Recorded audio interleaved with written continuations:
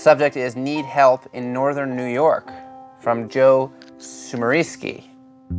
I have been dating a girl I met online for the past 3 months. The thing is, she is not your average everyday girl. She is famous.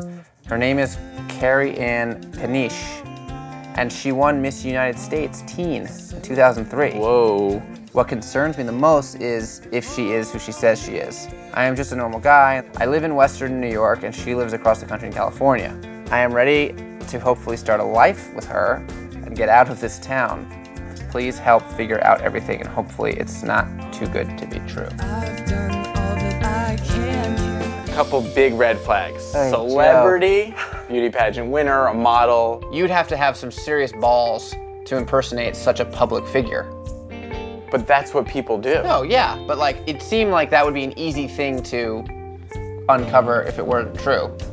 Anyway, let's video chat. Hey, where are you? In like the local shop? Yeah, I'm in a bookstore that's got free Wi-Fi. So yeah, I just wanted to hear a little bit more about all this and what went down. And this girl, Kari Ann, messaged me and was like, hey, what's up?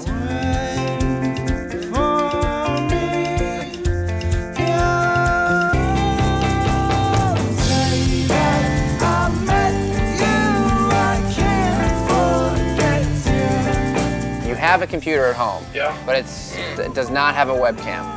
No, I have like an old school computer with a modem. So the only way for you to video chat is to come to the bookstore and get on their computer?